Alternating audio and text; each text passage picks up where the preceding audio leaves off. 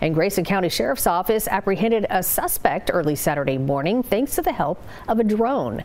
The Sheriff's Office responded to Aries Lively Road in Leitchfield for a violation of domestic violence protective order. The suspect, Henry Harris, was located quickly using a drone by the Sheriff's Office with a thermal imaging camera. You see it right there, his apprehension, and there is the image. Well, Harris was found 100 yards from the property, lying in a ditch. After a brief foot pursuit, the officers were able to apprehend him, and Harris is facing charges of wanton endangerment, fleeing or evading police, criminal mischief, and drug charges.